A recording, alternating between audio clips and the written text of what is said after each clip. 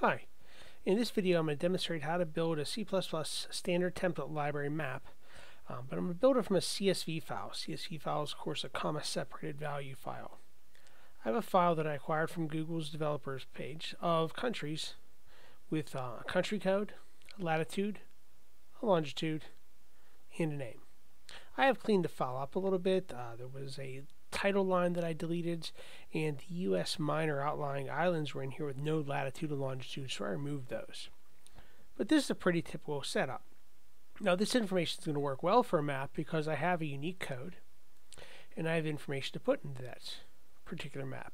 So each one of these country codes is unique. That'll become my key, and then this class will become my data. In a previous video, I built this country class, where I've got the string code, lat, long, and a name. I have all the normal setters and getters, and as I pointed out in the previous video, you must make sure you have these comparison operators built. Alright, so let's make this happen. I've already got my correct pound includes. I'm going to do this in a function. It should do everything in a function, right?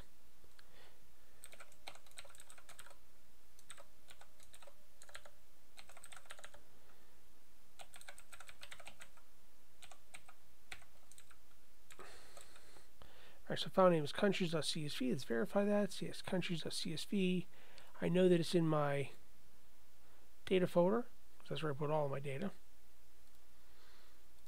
You may have issues with it being in a different location. If so, just put it in the same folder as the CPP file and delete the path. Okay, so inside of read file, I'm going to need a bunch of variables. Oops, I need an IF stream for input stream.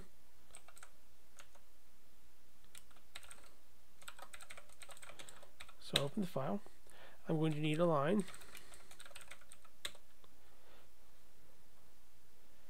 I'm also going to need a couple of things for the file.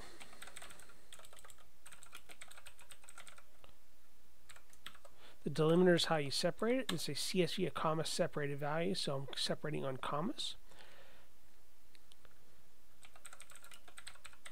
I'm going to have a token. I'll show you what that is in a minute. I need a size t variable called position equals 0. It's like a long int. The find function I'm going to use will return a size t. And I'm going to need a count eventually so I can walk through my particular file. I'm going to verify that my file opens. If I fail, I'm going to die.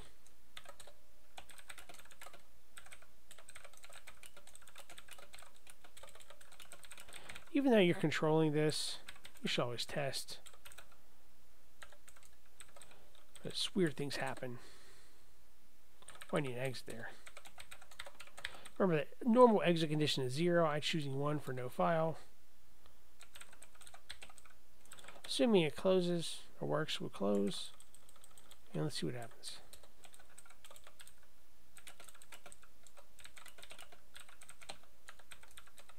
I'll put a little C out there. If I get there, I know it works. I want to make sure I've got my file structure correct. File is open. Okay, good. For those who are unsure that that works, if I change the name of my file here, go to CS, I should get my file not open quitting error. I did. And you see the path passes in there. Okay. So, I'm opening my file. And I'm going to walk through my file one line at a time. I'm going to read each line into the string called a line. I'm going to break it up by delimiter using find and some erases. My token, as I walk through my string, each one of these will in turn be a token. I'll pull out the sections of the file, and each one will become a token. And I'll use that token to build my map. So let's get it to read and dump to the screen, and then I'll populate the map.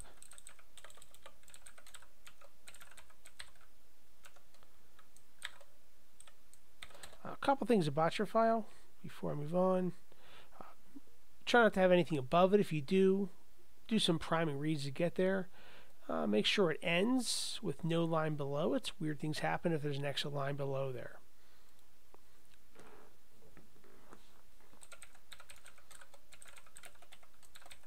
So I'll get the whole line using getLine. Oops, not fine, fin. Too many E's there.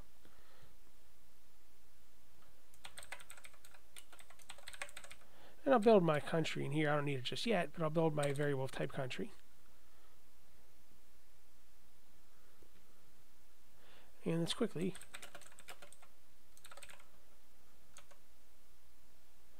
see how to line.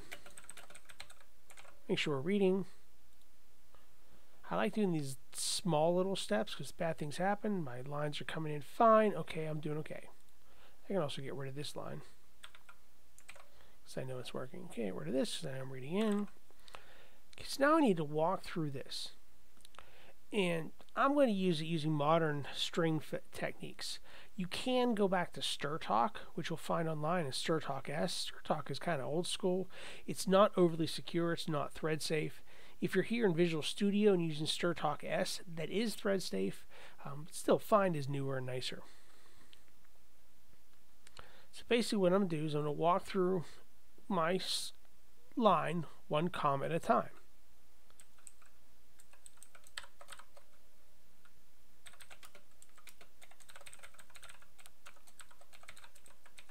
I'm going to keep walking as long as until I find delimiters.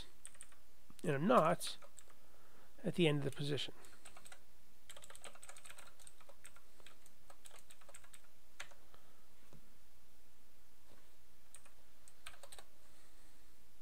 End pause is no position, so until I can't find any more. What will occur, we'll do token.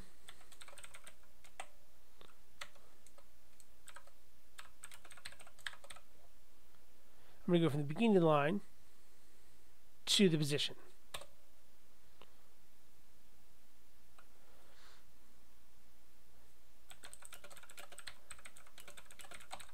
I'll display this token just for giggles, and then I'm going to get rid of what I don't want.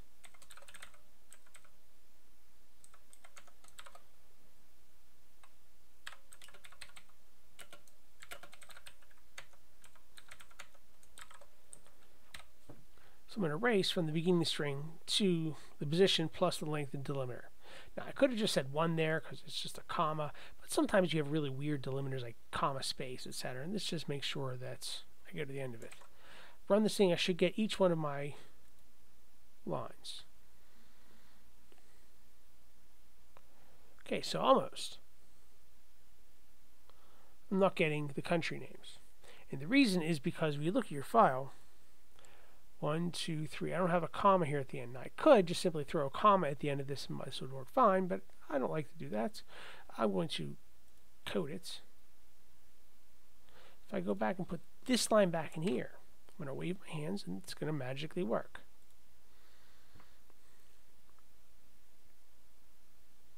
There they are. Country names are back.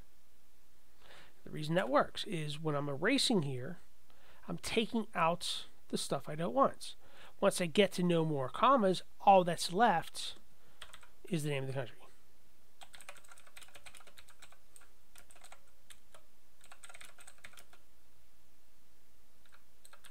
So let's now walk through it. I created a counter variable so I knew which particular section of the string I was in. And let's comment at the C out here.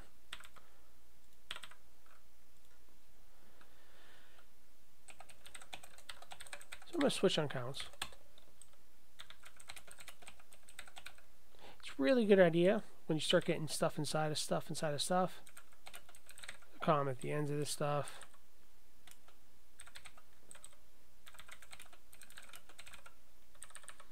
So you know what you're closing.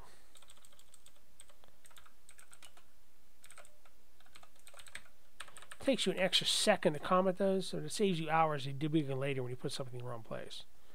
So if I'm at 0 in my switch,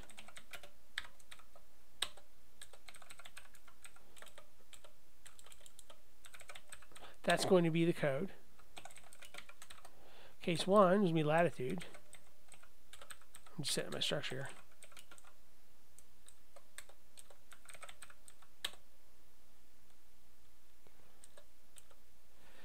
Case 0, 1, and 2 will work. There will be no case 3. I'll also just put a default in here just so I don't get yelled at. I'm not going to do anything with it.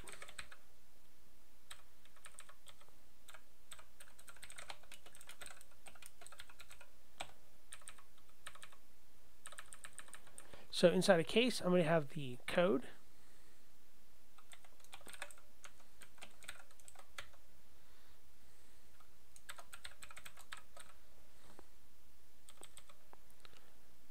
Case 1, which is latitude, that's the first column.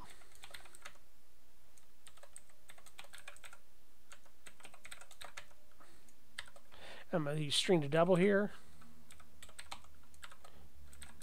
Now I'm taking a big gamble here that my strings are properly formatted.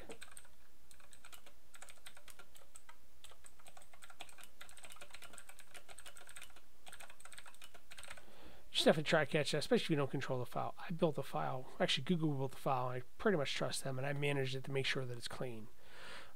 Likewise for longitude.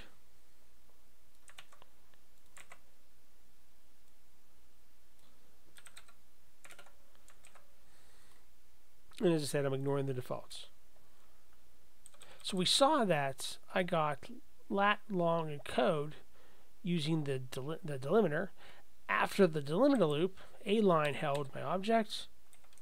So I'll add that to my country.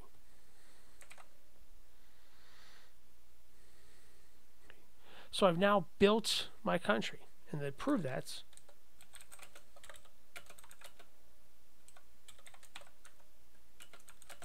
I'll use my double SN operator that I built. This will show the country name and the location.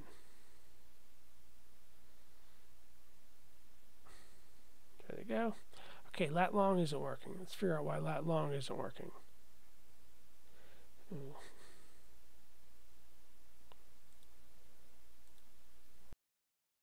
Alright, so lat long isn't working. The reason is I didn't properly deal with my counts. I need to make sure I do count plus plus here inside my while loop. And after I add the country, set count back to 0. Let's see if that works.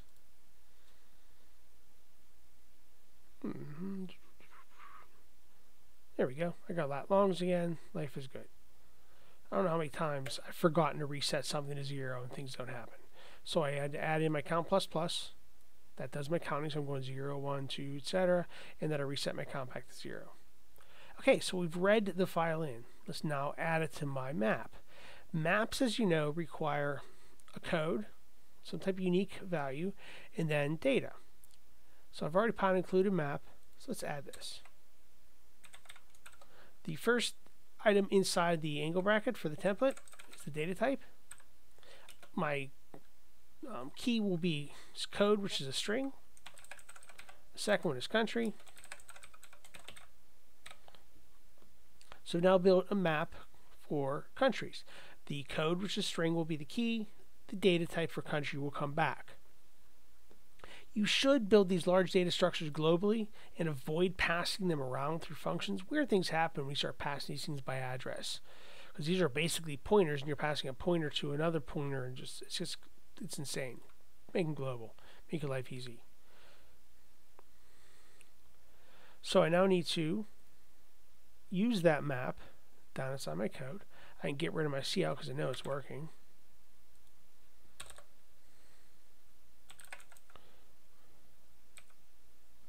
Country or maps act like arrays. So I'm going to use my key here. So notice I got it inside the box just like you do an array. And I'll set it equal to the country. This is populating data into my map.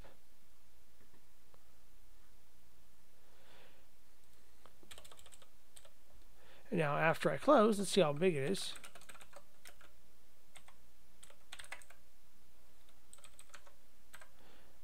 Take a moment, make sure you take a look at all the cool functions we have with map.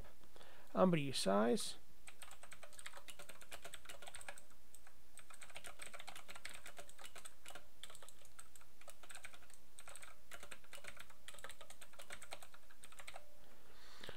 So I should get 244.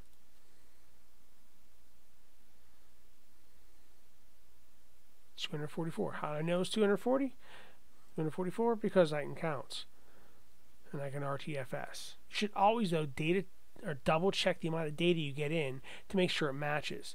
One of the hardest things you will do as a programmer is figure out which 3 lines don't work, especially if you've got hundreds or thousands of lines of input. Okay, so it works.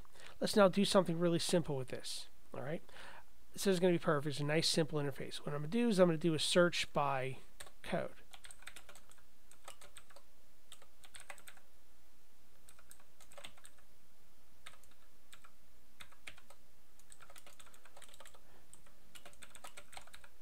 All right, this should display Mexico.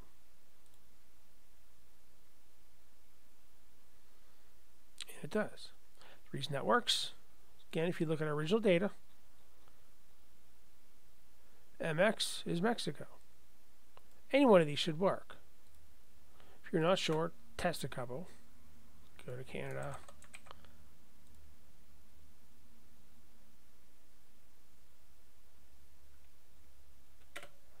How about if it's not there? How about if you go with Dos Equis? We should get 0, 0. Yeah, we get the blank country. The reason we get blank is because my default constructor for country sets the lat long as a 0. I can if that, I'm just not going to today. So let's do a nice simple interface.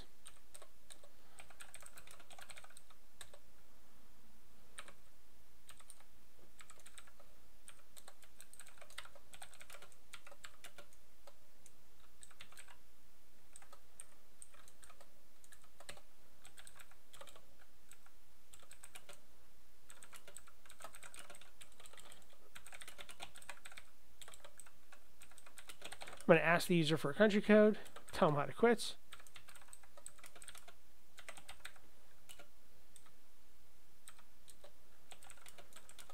Now, lots can go wrong here. Use spaces in, numbers in. Just keep it simple. I'm not going to do any Brenda checking here.